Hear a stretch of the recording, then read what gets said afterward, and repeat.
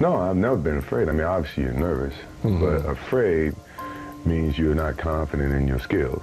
I have total confidence in my skills, so I'm not afraid. On top of the roof, I don't think my confidence changed. I wouldn't have come back into this situation lacking any confidence that I can play this game. And I know I can play this game. And I know I can play it at the highest level and successfully. So I haven't lacked any confidence. I mean, these guys put on their shorts just like me.